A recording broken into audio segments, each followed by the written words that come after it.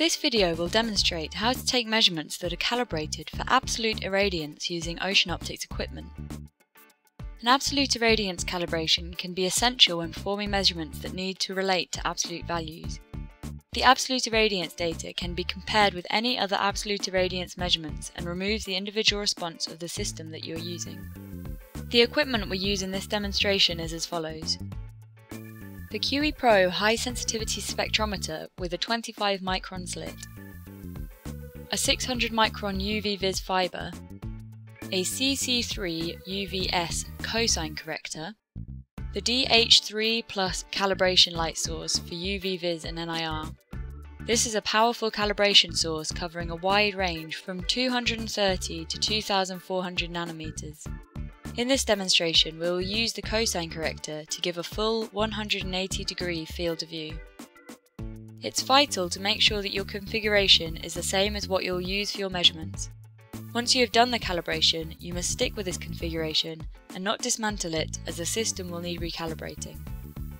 To set up the equipment, simply attach each end of the fibre to the light source and the spectrometer. Turn on your light source and allow it to warm up for 20 minutes.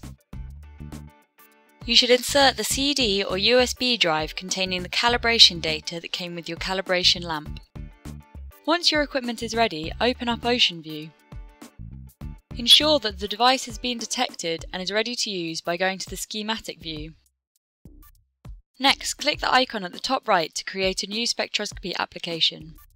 Choose Absolute Irradiance and then the Active Acquisition and click Next. You will then be asked to choose a number of measurement parameters. First, choose the integration time.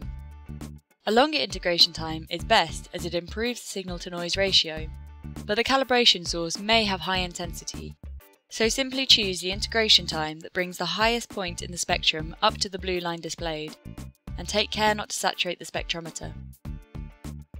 For best results, turn on the electric dark and non-linearity correction, and opt for a number of averages. Once you have chosen these, click Next. Select the option to perform a new calibration. Next, you will be asked to store a reference spectrum. This is the signal that your spectrometer will be receiving when your light source is on. Click the yellow bulb to take a reference. Next, you'll be asked to take a dark measurement. Do this by closing the shutter on your light source and clicking the grey bulb icon. Then click Next. On this screen, you must get the calibration data for the lamp. With the CD inserted, select Browse and navigate to where the files are. The lamp files end in .lmp, and depending on how your lamp is configured, there are often one or two files. If you are using a bare fibre, you will want to select the file with FIB in the name. If you are using a cosine corrector, the file name should contain the letters CC. If you are using an integrating sphere, it will also be marked appropriately. Open this, and once the file is loaded, click Next. Choose from the collection area options depending on what configuration you are using, either integrating sphere, fibre, or cosine corrector. For a bare fibre, you'll need to input the fibre diameter of the fibre that you're using. However, we're using a cosine corrector, which means we need to input the collection area of the cosine corrector.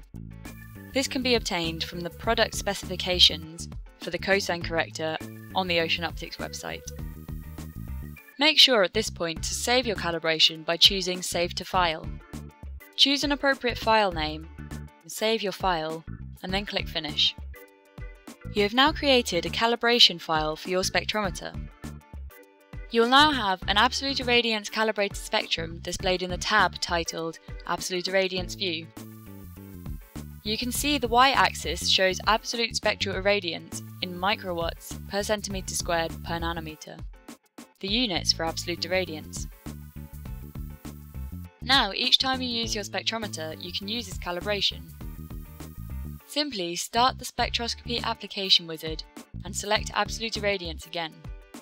Select your measurement parameters, which can be different to when you made the calibration.